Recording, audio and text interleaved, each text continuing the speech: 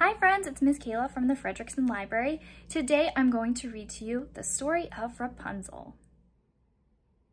Once there lived a man and a woman who always wished for a child, but could not have one. They had a little window at the back of their house from which they could see a wonderful garden. The garden was full of the most beautiful flowers and herbs.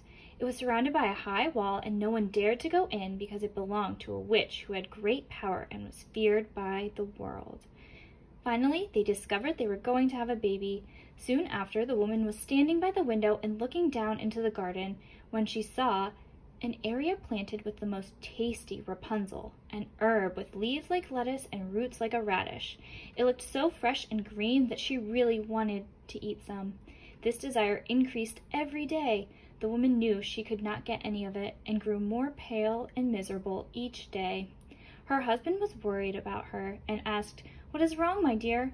"Oh," she replied, "if I can't eat some of the Rapunzel from the garden behind our house, I think I shall die." The man who loved her thought, "I will bring her some of the Rapunzel myself, no matter the cost." In the twilight of the evening, he climbed over the wall and into the garden of the witch. Hastily, he grabbed a handful of Rapunzel and took it to his wife. She at once made herself a salad and ate it happily. However, she liked it so much that the next day she was hungry for 3 times as much as before. Her husband once more went into the garden. That evening, he set out again, but when he climbed over the wall, he was terribly afraid because he saw the witch standing before him. "How dare you," she said angrily, "sneak into my garden and steal my Rapunzel like a thief? You shall suffer for this." "Ah," the frightened husband answered, "please have mercy. I have to have the Rapunzel. My wife saw it from the window and was so hungry for it that she would die if she did not get any to eat." Then the witch allowed her anger to be softened and said to him, "If this is true, I will allow you to take as much as you need. Only, I make one condition. You must give me the baby daughter your wife will bring into the world. She shall be treated well, and I will care for her like a mother." The man was so afraid that he agreed, and when the baby was born, the witch appeared at once, gave the child the name of Rapunzel, and took the baby away with her. Rapunzel grew into the most beautiful child beneath the sun. When she was 12 years old, the witch shut her into a tower in the forest. The tower had no stairs or doors, but only a little window at the very top. When the witch wanted to go in, she stood beneath the window and said, "Rapunzel, Rapunzel, let down your hair." Rapunzel had magnificent long hair like gold, and when she heard the voice of the witch, she wound her braid around a hook by the window, and the hair fell down the side of the tower, and the witch climbed up. After a year, the prince rode through the forest and went by the tower. He heard a song which was so lovely that he had stopped to listen. This was Rapunzel, who in her loneliness enjoyed singing. The prince wanted to climb up to her and looked for the door of the tower, but couldn't find one. He rode home, but the singing had so deeply touched his heart that every day he went out into the forest to listen to it. Once, when he was standing behind a tree listening to Rapunzel's song, he saw the witch come and heard how she cried, "Rapunzel, Rapunzel, let down your hair." Then Rapunzel let down the braids of her hair, and the witch climbed up to her. "That must be how I get into the tower," thought the prince, and the next day, when it began to grow dark, he went to the tower and cried, "Rapunzel, Rapunzel, let down your hair." Immediately, the hair fell down, and the prince climbed up. At first, Rapunzel was terribly frightened when she saw the man.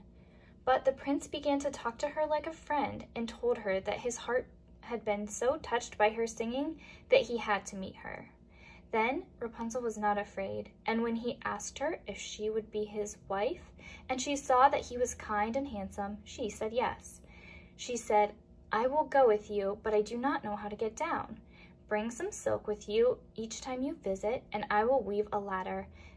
Then, when it's ready, I will climb down and we shall escape together." They agreed that until that time, he could come and visit her in the evenings, for the old witch came by the day. The witch knew nothing of this until once Rapunzel said as she was distracted, "Oh my, you are so much heavier when you climb than the young prince. "You wicked child," cried the witch. "What did you say? I thought I had separated you from all the world, but you have deceived me." In her anger, she clutched Rapunzel's beautiful hair, grabbed a pair of scissors, and snip-snap, cut it all off. Rapunzel's lovely braids lay on the ground, but the witch was not through. She was so angry, she took poor Rapunzel into the desert, where she had to live in great grief and misery. The witch rushed back to the tower and fastened the braids of hair which she had cut off to the hook by the window. And when the prince came and cried, "Rapunzel, Rapunzel, let down your hair," she let the hair down. The prince climbed to the window, but he did not find Rapunzel above. He saw only the witch. "Aha," she cried, "you've come for Rapunzel, but she is no longer here singing in the tower. Rapunzel is banished, and you will never see her again." The prince was beside himself, and in his despair he fell down from the tower. He escaped with his life, but he fell into a thorn bush, which pierced his eyes. Then he wandered blind in the forest, ate nothing but roots and berries, and did nothing but weep over the loss of his dearest Rapunzel.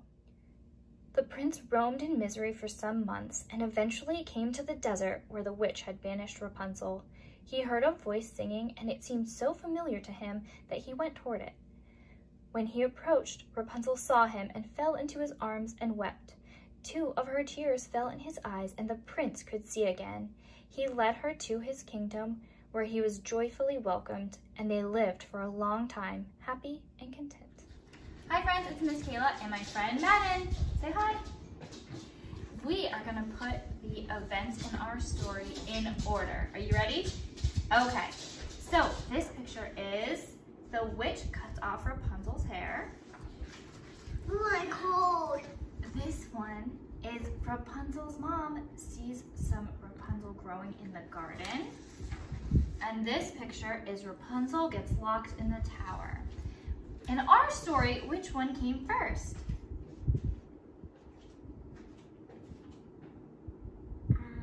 What? You're right. Her mom saw Rapunzel growing in the garden first. Then out of these two, did Rapunzel's hair get cut off next, or did she get locked in the tower next? Yes, she got locked in the tower next. And then last, what happened? She cut her hair off. She cut her hair off. You're right, good job. Let's look at our next set of pictures. In this one, the prince falls out of the tower window. In this picture, the witch catches Rapunzel's dad stealing the Rapunzel plant. And in this one, the prince sees the witch climbing Rapunzel's hair. Which one happened first in our story? Are you sure he fell out of the tower first? No, which one happened first? Yes, Rapunzel's dad stole the Rapunzel plant from the witch's garden. All right, let's look at these two.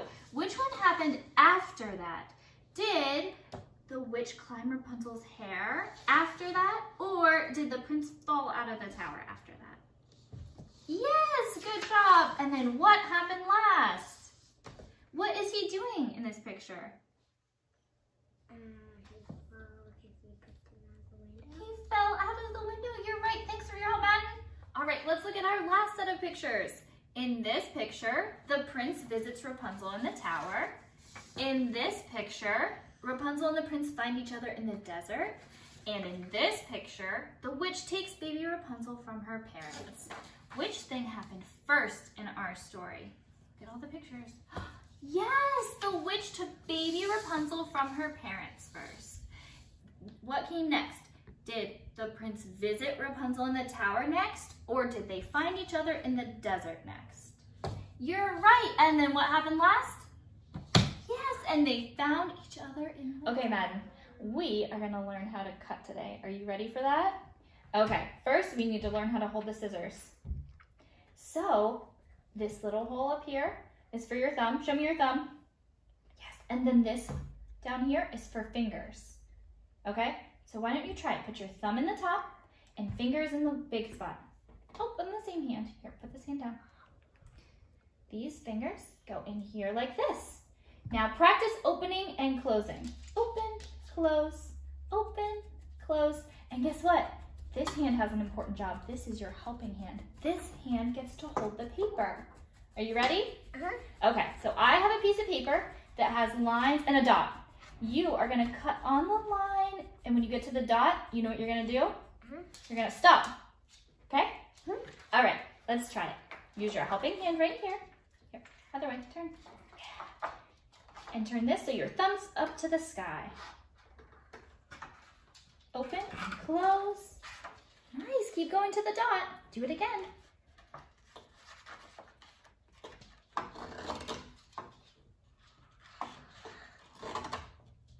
Almost there, keep going.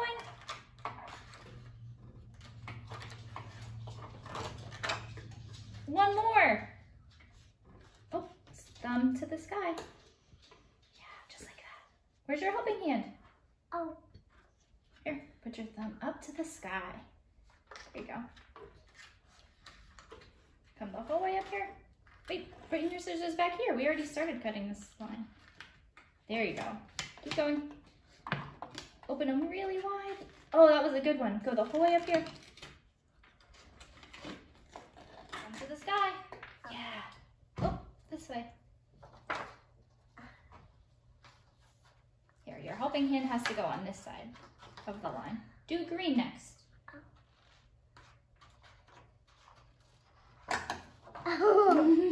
It's okay, you can fix it. Yes. Oh, that was a good cut. Open back up and go right back in the same spot.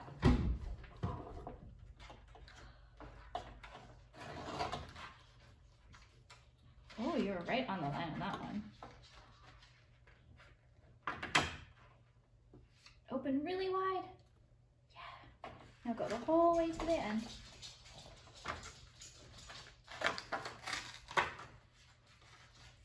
Open. Open first. Open first. There you go. Oh, nice cut. Open again. Open. Good. One more. Open really big. Okay, where's your helping hand? Let's use your helping hand to hold the paper. Nice job. All right, are you ready for the big line? Yeah. Okay, let's do it. Open wide. Oh, nice. Open. You're doing a good job remembering all the things you need to cut. Open really wide. Oh, take your time. Take your time. Open really wide. Okay, let's use your helping hand down a little closer. Your helping hand's too far away. Oh, you went the wrong direction. Open wide. There you go. Good. Oh, that was right on the line. Nice cut. Keep going. You're working really hard with your scissors. Sometimes they slip. It's good that you knew how to fix it.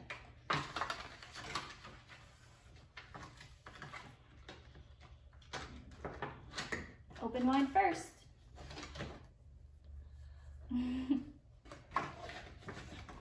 Oh, that was a nice big cut.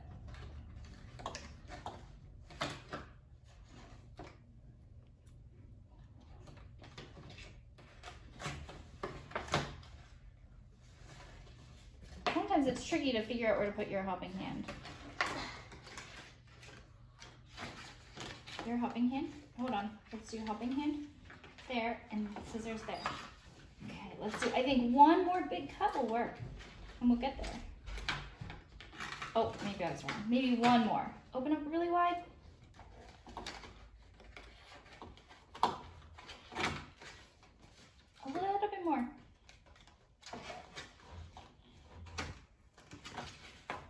Oh, this is helping hand for the paper, not the scissors.